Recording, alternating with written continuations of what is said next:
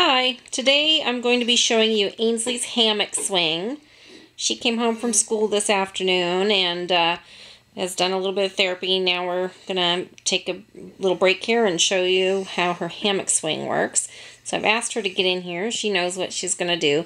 But the main thing is I want to show you this rotational device and how it's mounted.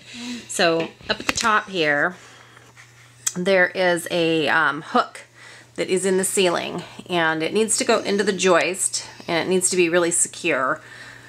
Then there's a rotational device, and this safety rotational device is what allows this hammock swing to spin completely freely and safely, and then it connects to a hiking carabiner, and then that is looped through the hammock's loop. So that is the hardware that allows this hammock swing or hammock chair to spin and be used as a swing. So here Ainsley is going to give us a demonstration. Okay, let's see you swing, Ainsley.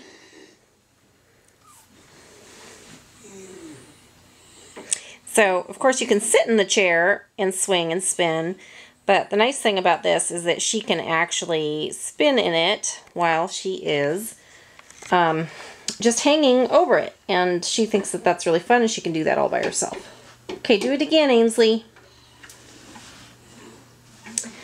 Now, ideally, you might position this in such a way that it's not so close to furniture and things like that. If you're worried about your child hitting it, they do tend to kick off of it and push against it, and you know, that's not really ideal.